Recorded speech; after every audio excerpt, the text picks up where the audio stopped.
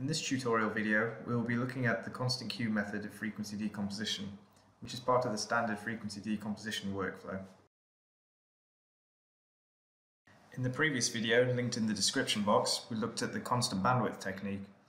We talked about how frequency resolution can be traded off against vertical resolution and vice versa. Here, we apply these concepts again, but this time to the constant Q methods. The initial setup is the same as in the previous tutorial video, where we select our input volume and then choose a time slice or horizon to optimize on. So when we get to the frequency decomposition parameterization window, we have two constant Q methods available, in addition to the constant bandwidth. The main difference between the constant Q methods and the constant bandwidth is that the bandwidths and filter lengths are now variable. This allows for an improvement in vertical resolution, as the higher frequencies have a shorter filter length. However, due to the larger bandwidths required to achieve these smaller filter lengths, we trade off resolution in the frequency domain. As mentioned in the previous video on constant bandwidth, there are several parameters which can impact on the filter length and bandwidth achieved.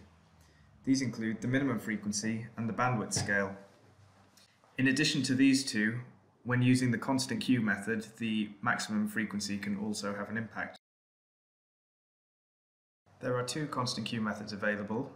With the uniform constant Q method, the frequencies are spaced equally, whereas with the exponential constant Q method, the frequencies increase exponentially.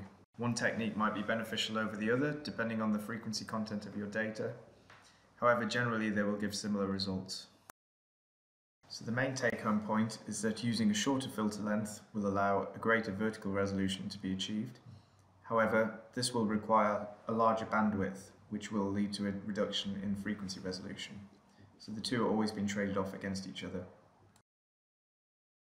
If we continue onto the blend preview mode, we can assign our three bands to the RGB or red, green, blue color channels, and then have a look at the result on our preview slice. If we go back and look at the actual bands I've included there, we can see what portion of the frequency spectrum they cover. We can then go back and readjust the bands to some that are closer to our dominant frequency, and this will give us a better color separation in our blend.